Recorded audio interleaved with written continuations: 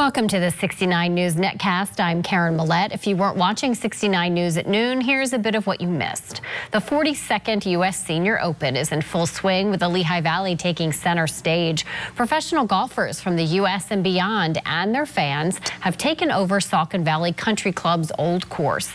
That includes Chester County native Jim Ferg.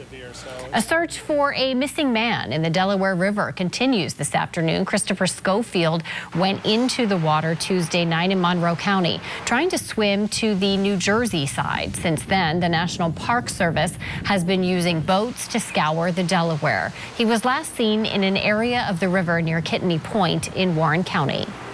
It's been almost a month since a Monroe County woman has gone missing. State police have since joined the search for 45-year-old Dana Smithers. Searchers were out looking for clues in Glen Park in Stroudsburg yesterday.